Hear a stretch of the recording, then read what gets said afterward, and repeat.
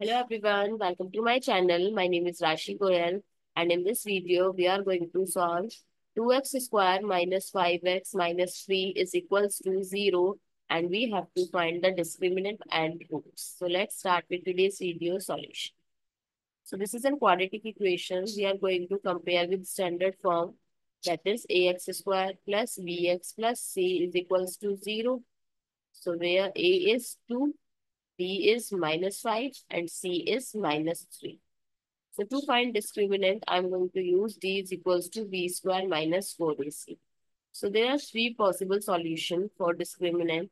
If it is greater than 0, that means positive, so two real solution exist. And if it is less than 0, that means negative, that means two complex solution exist. And if it is equals to 0, that means only one real solution exists. So let's check which option verifies. So d equals to b square minus 4ac. The value of b is minus 5. Square minus 4 times 2 times minus 3. Minus 5 square is 25. 4 times 2, 8. 8 times 3, 24. Minus minus is plus. 25 plus 24 is 49, and it is positive. That means greater than 0. So two real roots exist. So let's find out the roots. This is our quadratic equation.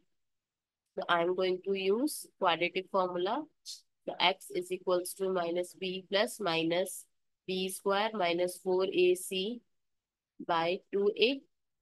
So x is equals to minus minus 5 plus minus under root b square minus 4ac we already calculated, that is 49 by 2 times 2.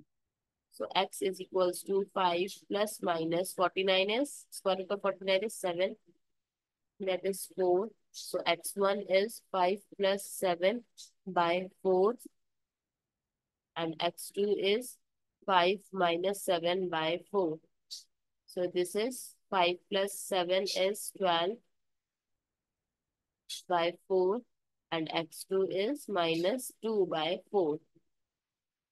So x1 is 3,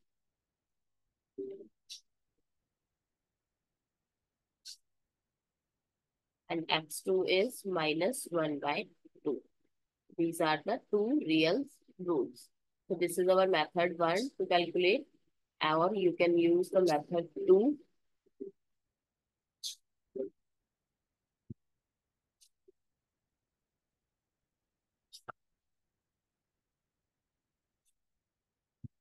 Method 2 is, we can write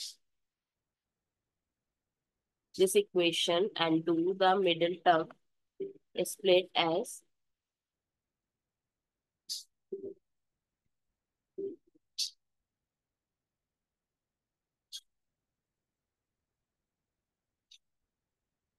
this negative 5x. We can write